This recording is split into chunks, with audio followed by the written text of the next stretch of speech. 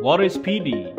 PD, or pupil distance, is the distance between the center of your pupils. This measurement ensures that your prescription lenses are correctly centered in front of your eyes. Measure the PD yourself. When you have one PD, hold the PD ruler over your eyes and center the zero over your right eye. This will then measure the distance of the center of your left eye. The number above your left pupil is your PD. If you have two PDs, hold the PD ruler over your eyes and line up the starting point 0 on the center of your nose.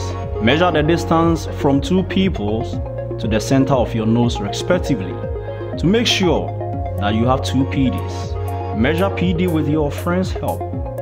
Have your friend hold the PD ruler over your eyes. Center the 0 over your right eye.